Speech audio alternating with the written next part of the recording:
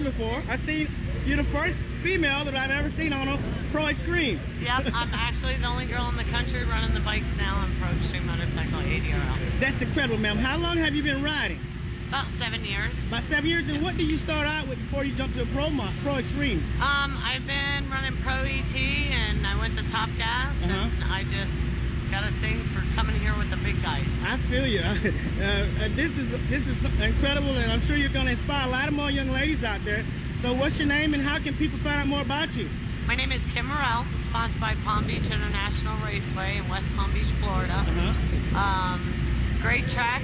Come on down. We got a big race event on May 2nd. One-day event from Pro Mod to Harley ET. You name it, it's going to be there. Well, sweetheart, I wish you the best of luck with ADRL and Girl Power today, ma'am. Yeah. All right. Number one, another 020, and an 802 for both. We don't have that 025 light though. We'll only get to bow at the top. Right there. Neil Williams still on top, 003, Indian spell number 2018. The bow game followed by number 4. What's going on, baby? I can't call it. Man, it's good to see you out here. I'm glad to be out here. Oh, it's beautiful, man. How many bikes we got out here? We probably got close to 30. We have That's good, man. 30, oh yeah.